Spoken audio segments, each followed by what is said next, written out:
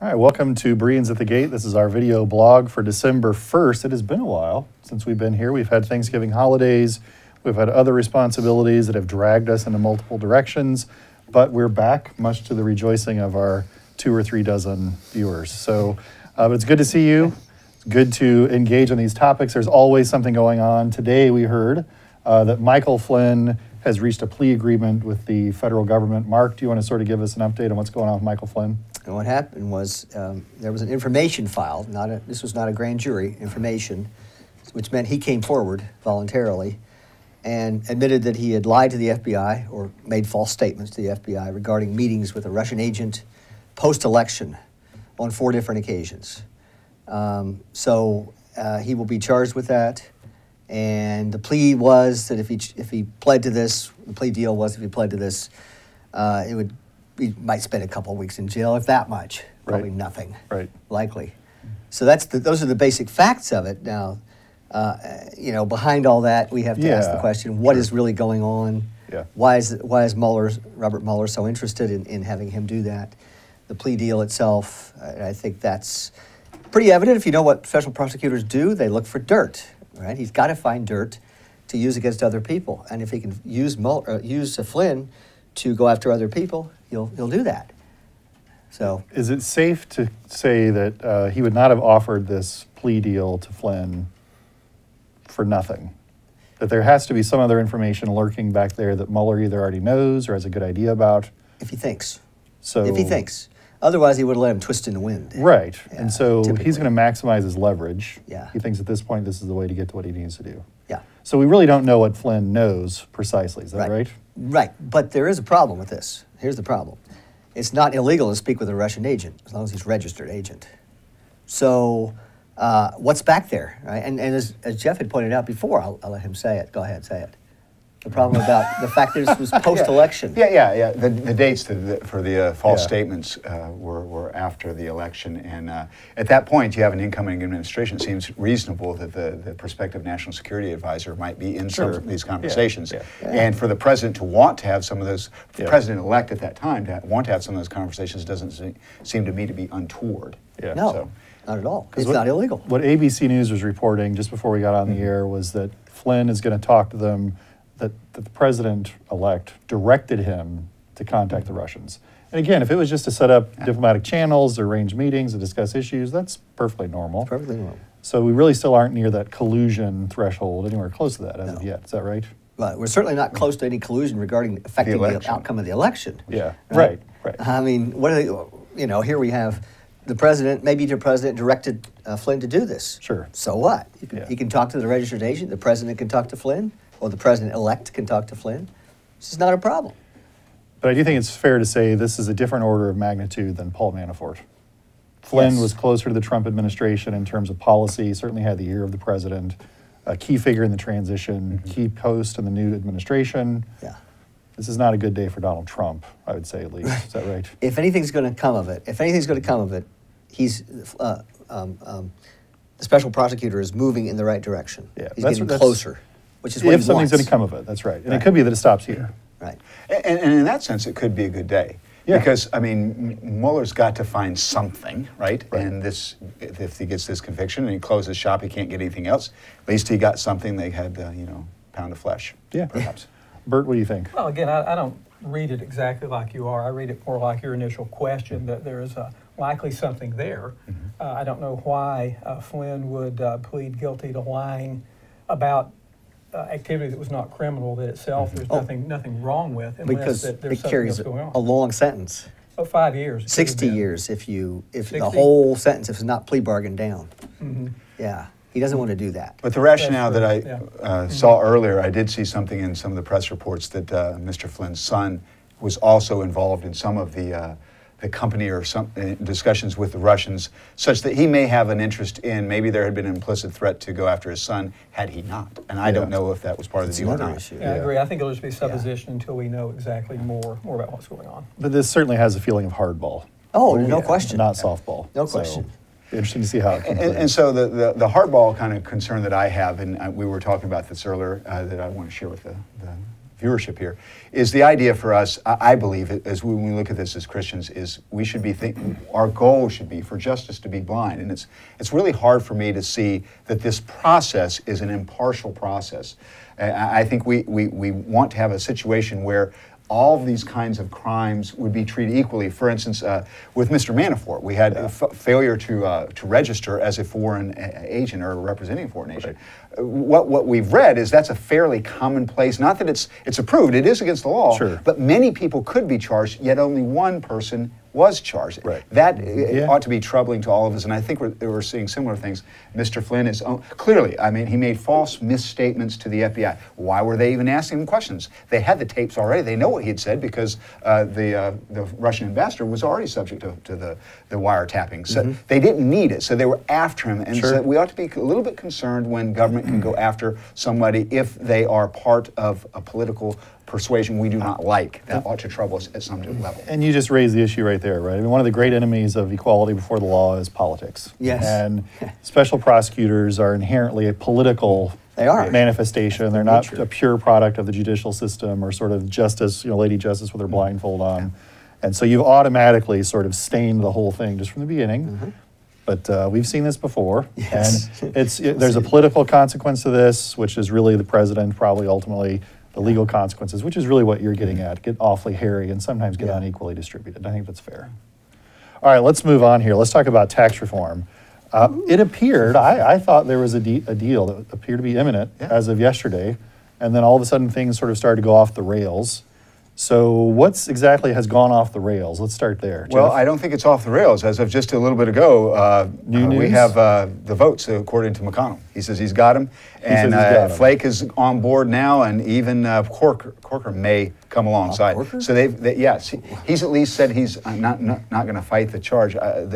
We should see the vote later today, in my expectation. So the issue, as far as I know it, had been spending, right? There weren't enough caps on spending. So this is going to create more debt over the long haul. So people like Corker were resisting this. Sure. So has something been fixed? Have they changed the bill? I have no idea. Each one of the ones that were against it had particular issues they were concerned about, and one by one they are addressing some of those as we expect. Sure. Ron Johnson, for instance, in Wisconsin, he's now on board. I do not know what they placated him with, but as in our class we talked about that a little bit. You could be sure that they would exercise, given the slim majority, every senator had an incentive to exercise maximum leverage to get their particular issues in there. And so that's the process we saw. But at the end of the day, as we have long suspected, the Republicans have to do something. And McConnell, as of just a few hours ago, said he has the votes, and I expect to see it perhaps later today. Bert, what do you think about what we appear to have as far as we know? Granted, like Jeff said, this thing's probably being rewritten as we speak, but what do you think we have right now? Well, I know just in terms of a little bit of detail, the Senate plan completely had eliminated deduction for state and local taxes, and I believe as one of the concessions they've added the $10,000 cap back in on property taxes for Collins, so you can deduct up to $10,000 to get her on. So I think that's the kind of thing that that we're looking at politically, and hopefully very soon we will see the actual bill. It'll go to the president's desk, and then we'll know. Then we'll know. I mean, in my mind, you've still got differences like the repeal of the mandate for Obamacare. That's a very big deal. We'll see how all that works out, and we'll be able to tell a little bit more. Yeah. It'll go to conference committee. Conference committee, a lot of these differences will be ironed out there, but they do have limits on what they can do in conference committee because this is a budgetary resolution, so they can't simply just do whatever they like in that process. I guess we could be just a few days away from this thing getting totally done. Is that right? Well, Mr. Trump has promised us a great Christmas present, so I think it could. So we have 25 days then. As we know, Mr. Trump is very faithful in keeping all those promises, right? So that's very good. Very good. Let's talk about Masterpiece Cakeshop. All of us read a blog post this week. I think we did. Is that right? I read that one. Blog post this week that dealt with Masterpiece Cakeshop a little bit more from an economic perspective, not just purely First Amendment, but also from an economic perspective. Jeff, do you want to sort of get us started off on what first of all, we can go through what Masterpiece Cakeshop is, what the issue is, but then we can get into the economic aspect as well. So Masterpiece Cakeshop is the baker in Colorado that was asked to produce a cake for a gay wedding, and who refused. Of course, he had gay customers in other ventures where he would cook for them, but not a wedding cake. And that was what he was asked to do, to have a rainbow on. He refused, claiming that that would force him to promote a message that was contrary to his religious viewpoints. He was fined, or first. Then they took it all the way up to the Supreme Court. And so it's now at the Supreme Court. And so the question is, what's going to happen? And I don't know the timeline. You guys know a lot better than I do. December 5th. Right. But this week there was a very interesting article by Richard Epstein, who's one of the preeminent legal law and economic scholars at the University of Chicago, and he was making the point that, and he's filed this brief on behalf of the cake builder, that look, we have two conflicting rights here, basically, and we ought to side on the right that has the least impact. And because if you go on, for instance, the gay wedding site website in Colorado, there were 66 gay wedding cake bakers, many of whom within walking distance of the particular vendor that was refusing to make the cake, such that there would be virtually no impact to the homosexual couple that wanted to have a wedding cake. Whereas the other, if we go the other direction, we would have a person be forced to promote an image or a message, excuse me, that they find offensive according to their faith perspective. And so from that perspective, you try to balance those considerations. It seems like you should go in favor of the baker, and that's basically what he's advocated. So that was an interesting article. Yeah. Bert, what do you think about it? I agree with that particular economic argument, and there's no way this gentleman should have been forced into doing something that was against his conscience. Yeah. And I think there are embedded religious liberty issues or free speech issues that are here. And I look at it, and from my perspective, I don't see how the court could do anything other than vindicate Mr. Phillips, but we'll find out. Yeah, we'll see. Well, the mere fact that they took the case in the first place is often, not always, but often a sign. If the Colorado Supreme Court says you're guilty, right, and the Supreme Court takes the case, it kind of looks like they're going to lean in the direction of the cake baker, to me anyway. Maybe, but this issue is so pressing, and it's going to show up again and again and again until they have to resolve it. So maybe this is just a unique way for them to do it, or an early way for them to do it, I should say. So I do see a problem with trying to define what trying to draw the line on the conscience. Where does that become legitimate? That's not an economic issue, obviously. When do we have a real substantial religious burden? Well, there's an economic element to it, because there's no harm done to this couple at all. Oh, they would argue psychic harm. Emotional trauma. Emotional turmoil. Shake it off and walk 50 yards down. Well, what about the psychic harm to the baker? Right, that's a question. That's a question. That's exactly right. Well, and this is one way to distinguish this kind of case from what we saw in the 1960s, right? Because this same issue came up, and when we get to public accommodations, the 1960s, the Civil Rights Act dealt with this issue. There, African Americans were really frozen out of the economy, broadly speaking, without clear alternatives or even sometimes options whatsoever. Right. Here we have this couple that could have gone, like you said, 60 plus places would have been really easy distance, so really not much of a harm. Yeah, I mean, if you're looking at a wedding, you want the wedding to come off good. You don't want to have a fight. Right. If you want a cake, you want it to go smoothly. Yeah. So it looks to me like they're just trying to use this politically, which they obviously are. Oh, I think as opposed to really being about the issue. It's a test case for them. Yeah. Still, I think potentially maybe one of the most important Supreme Court decisions in the last it's huge. 5, 10, 20 years, we'll see. Yes. So, I think from a perspective of a Christian it is. It's very important. Yeah. But beyond a Christian perspective, now that's the really great case that Russell Moore continues to make with the Religious Liberty Commission and Ethics Commission is that this is religious freedom writ large. This is not just about Christian. If we don't have this, but that's hugely important for all of us. Without religious freedom, nobody has any freedoms.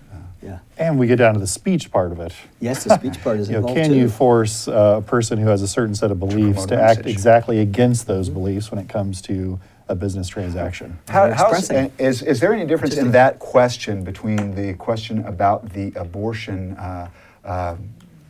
logic that they have to do now and the California pro-life? Help me out there.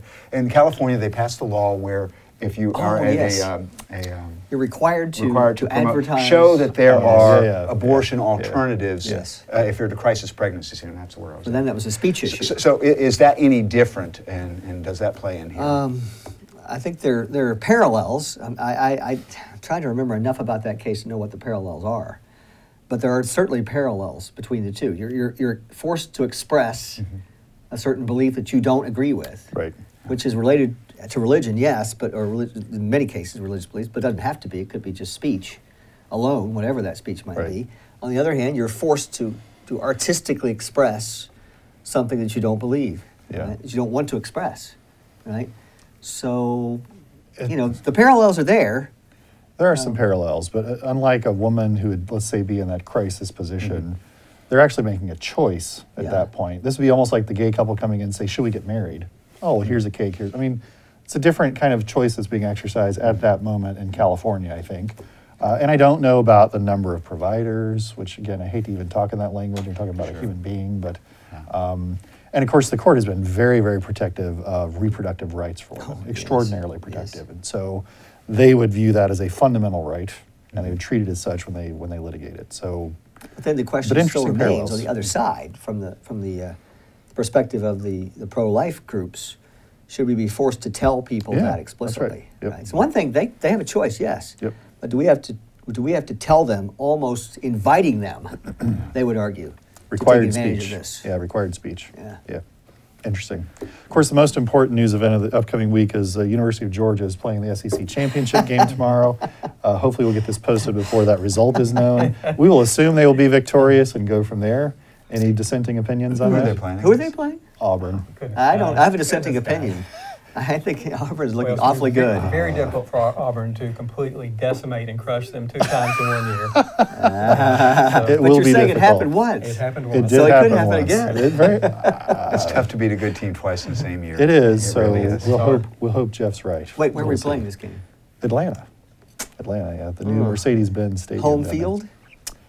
More home than the last time we played Auburn, at Auburn. So Okay. anyway, regardless, thank you for listening. Thank you for watching. We appreciate all of you. Continue to send us your questions in the comments below this post, and we will see you later.